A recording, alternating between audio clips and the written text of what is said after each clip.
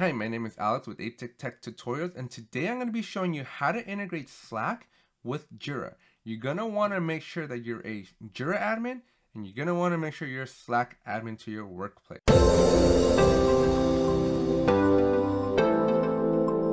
If you haven't already, please make sure you're subscribed, drop a like to the video, and if you have any questions about anything that I cover in this video, let me know in the comment section below. Let's jump into some documentation, then we'll jump into Slack, then we'll jump into Jira. Let's take a look.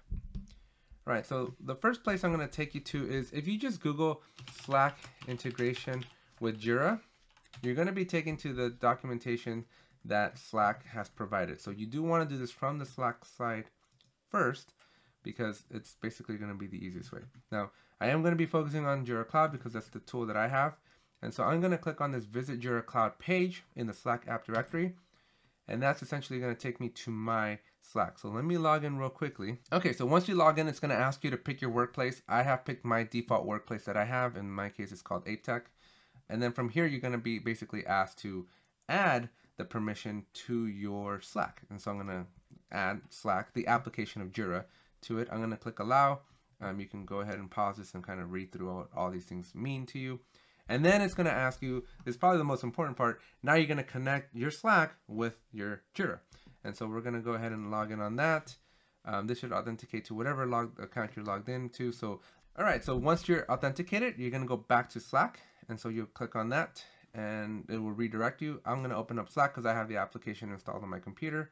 So I'm going to open that up and I'll be able to see it here. And so now when I come into my Slack channel, you'll notice that I have now a dedicated Jira app section. And that's pretty much it. From this point, you can essentially start utilizing Slack. And so if you come down to messages, you do get a welcome message, which basically shows you a couple of tips on how to use this, right? So you can click on these Jira slash Jira create. You can type in the title. And then when you hit enter, it'll create an issue in your Jira. You can take actions in the issues in Slack by clicking on the ellipses.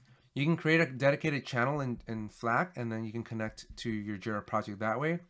You can get personal notifications. You can manage those notifications. And so let's try some of these out just so that you can kind of see how they work. And so I'm going to just create a section here, a channel for Jira updates, just so I can get all the Jira updates.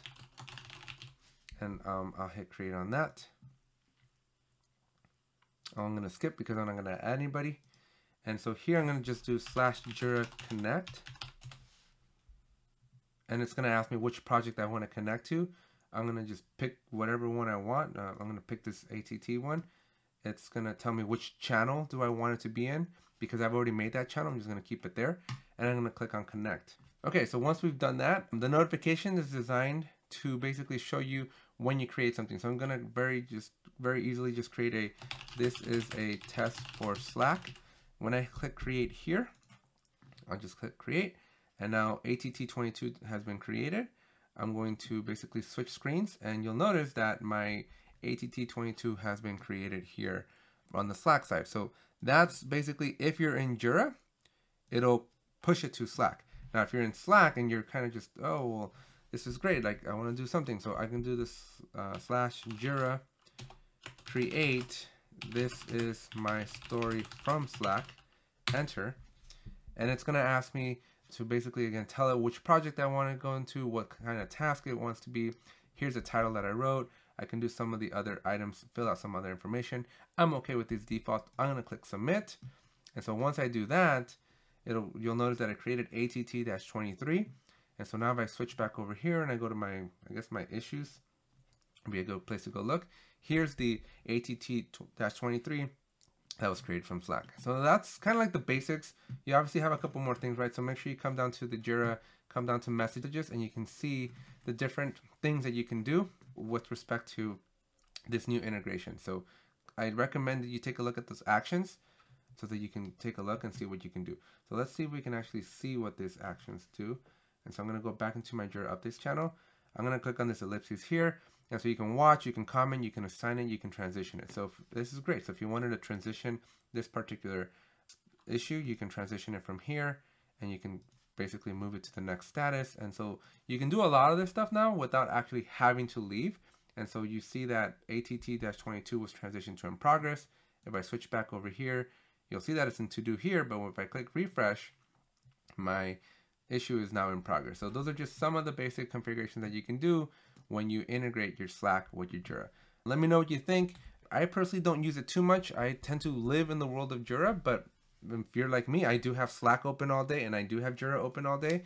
So maybe there is value for you to have Slack and Jira integrated. But I'd love to hear in the comment section if you like it, if you don't like it, what are your thoughts?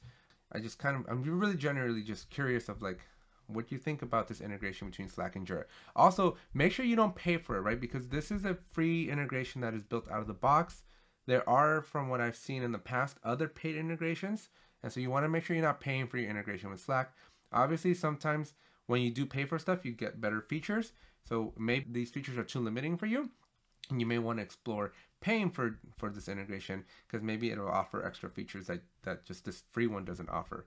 But yeah, make sure you subscribe to the channel. Make sure you drop a like. And again, let me know if you have any comments, questions, or concerns in the comment section below.